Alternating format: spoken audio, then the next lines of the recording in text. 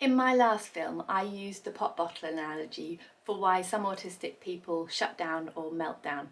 And that analogy imagines a person's emotional landscape to be like a bottle of carbonated drink, and each moment of stress in their day shakes the bottle until there comes a point where the pressure inside overwhelms and squirts out.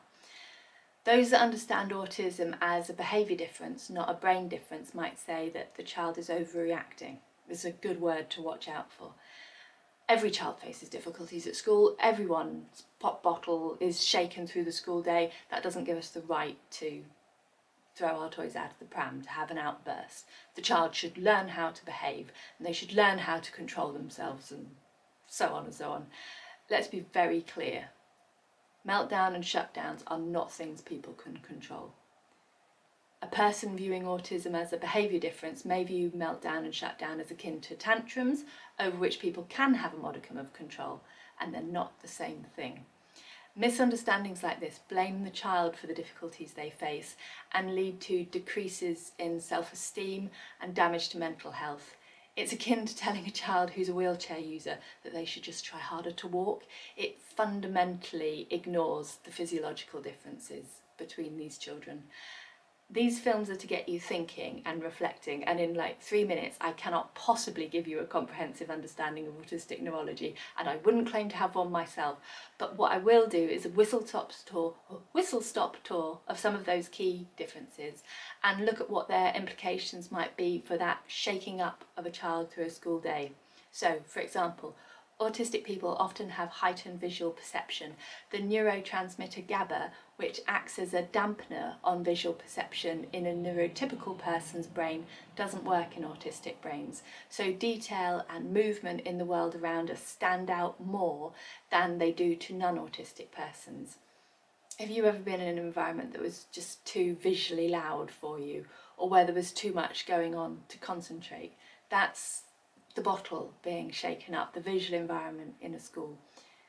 There are connectivity differences in autistic brains. Greater connectivity can mean a person is good at taking in a lot of information and detail on a particular topic, but that same increase in connectivity can also mean that a person is easily overwhelmed. They are, in a sense, taking in more information than a non-autistic person, and that's shaking the bottle up.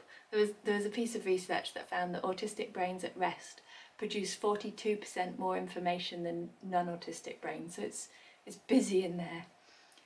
They might be having to perform consciously what other people do instinctively because their brain hasn't got the instinctive capacity to perform those tasks. So, for example, remembering what facial expressions to make, or concentrating on the tone of their voice, or their vocal modulation, or remembering when it is or is not their turn to talk in a conversation, and so on. And it's exhausting. You know, have you ever taken part in an activity that was not conducted in your mother tongue, where you had to translate as you were doing it?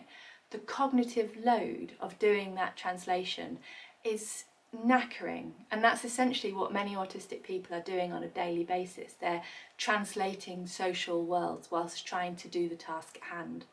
And there are further differences. There are differences with perception of time, with emotional processing, with understanding, with pain and expressions of pain. There are differences in sleep, there are hormonal differences, and there are a great many significant, tangible differences between autistic brains and non-autistic brains. And additionally, with regards to that shaking, it can be a very lonely experience to be different to your peers.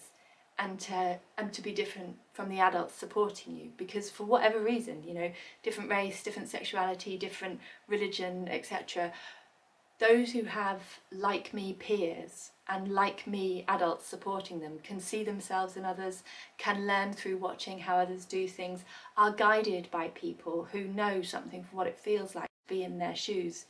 And the autistic child rarely has access to that in that sort of ever-present support that a neurotypical child or somebody in a neuro majority or group majority would have. Indeed, sometimes they may be actively misguided by the well-intentioned presumption that what works for me will work for you, that doesn't recognise that fundamental difference. What can you do? You can find out about strategies that directly support autistic children to access and understand the school day. I'll pop some links below of organisations that offer these sorts of courses. One great perk to doing this is often those strategies also boost the understanding of non-autistic children, so they can make the school day easier for everyone. It's things like visual timetables and now and next boards and symbolic communication for emotion or basic requests. You can provide support and guidance to the child to process the social and emotional landscape that they're in. Imagine if you went on holiday to a completely different culture and whilst you're at dinner you inadvertently deeply offended the locals. It would be a bewildering and frightening experience, but if somebody took the time to sit with you and explain it, then at least you'd have an understanding of what went on. A great many autistic adults describe the experience of autistic childhood as feeling as if they were aliens visiting a strange and puzzling place. One day we might have a society where people of different neurologies can feel at home together, but for now, taking the time to explain can at least make that place less strange and less puzzling for them to be in. And you can do more of what you're doing already. You can listen to autistic voices like mine. There are so many people willing to help you bridge the neuro divide. I expect you feel very alone in your role. Being a SENCO in a school can be really isolating, but you're not alone in wanting to change things and in wanting to make the world a better place for these children. And again, I'll pop links below of organisations that will support you and be alongside you as you make these changes and make these differences. In this film, I've taken a fleeting glance at some of the brain differences experienced by autistic people. I imagine some of you, no, I don't imagine any of you, I imagine someone who'd previously thought of an autistic child as just naughty, faced with this list of brain differences might be sort of thinking, whoa, they're way more disabled than I realised. But you'll notice that although I've talked about the difficulties faced by autistic children, I've not said these difficulties are caused by autism, because generally they're caused by misunderstandings, and I've not referred to autism as a disability, because although some autistic people are disabled, some are also enabled, and a great many are somewhere in between. In my next film, I'll look at why this is, and what you can do to protect the children in your care from some of the secondary conditions commonly caused to autistic people, which are often far worse in their effects on their lives than the challenges that result from being autistic.